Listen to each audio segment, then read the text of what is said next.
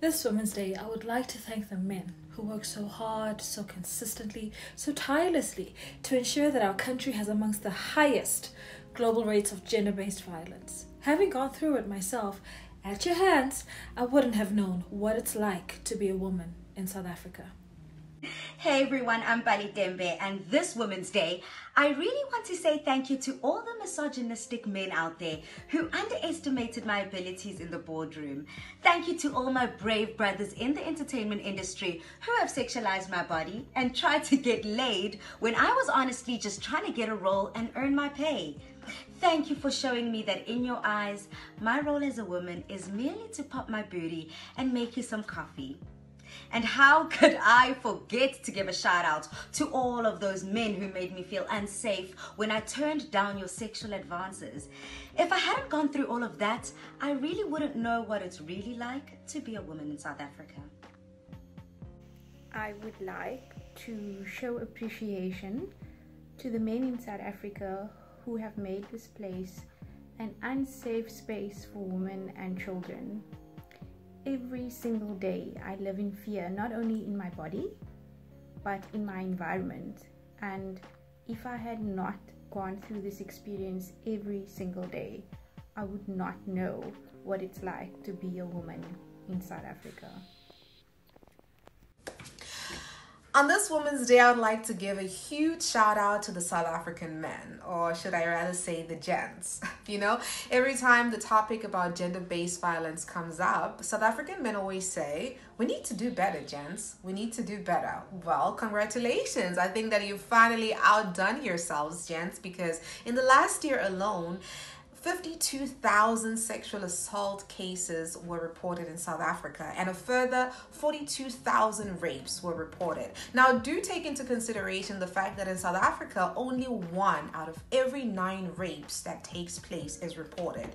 This means that in the last year alone, at least 378,000 rapes took place in just 1 year. So, congratulations, gents.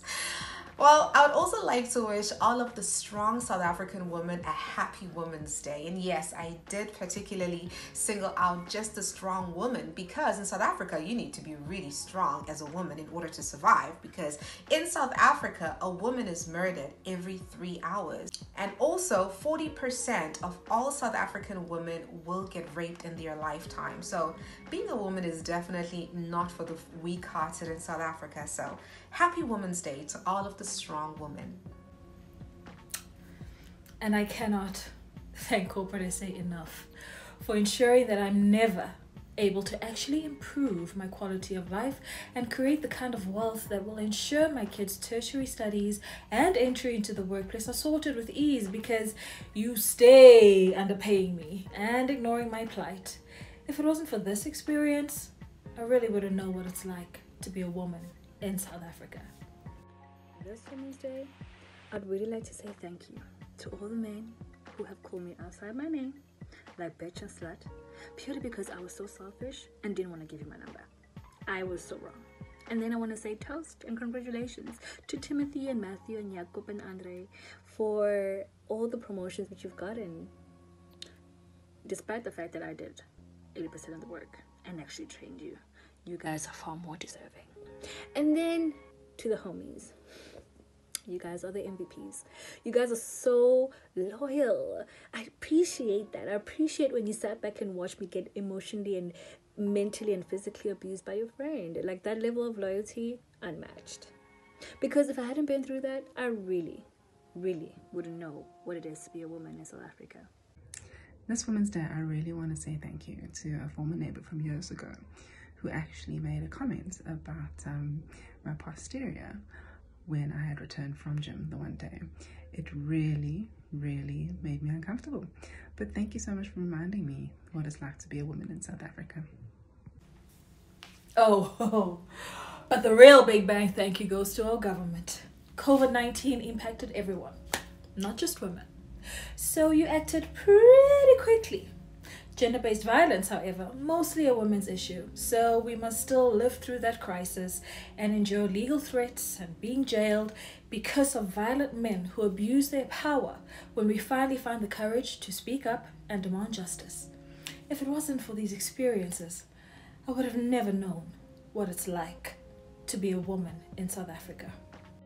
I really want to thank the men that make it unbearable to be a woman in this country and their government that enables their behavior.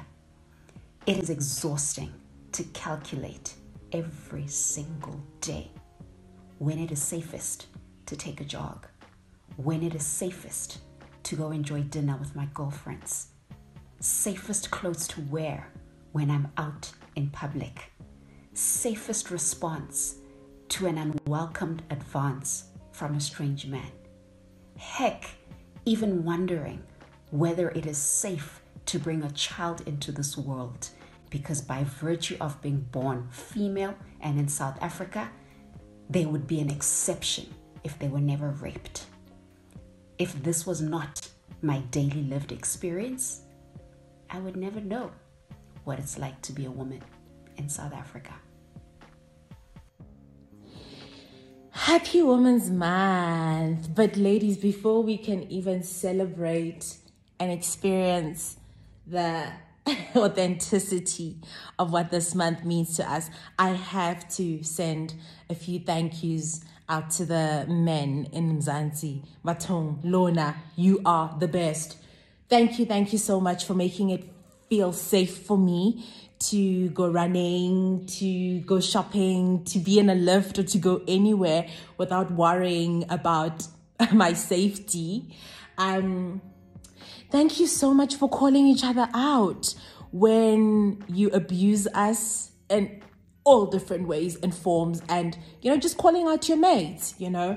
Thank you so much for doing that and for keeping your friends in check. And thank you so much for being so vocal about racism and Black Lives Matter and then disappearing. This is my favorite. And then disappearing when we talk about gender-based violence. And then last one before I go, kudos to you guys for being able to do absolutely anything and everything that you want to do without a care or thought in the world and without thinking about what it might do to the next person. It's very, very nice. It's amazing being a woman in South Africa. I just had to thank you guys for that privilege. Yeah, happy Women's Month. This Women's Day, I want to show deep appreciation and be so grateful for the patriarchal society that we live in South Africa, that expects me as a successful woman and as a successful leader to tap out of my career so that I can look after my family. If it wasn't for that, I wouldn't know what it's like to be a woman in South Africa.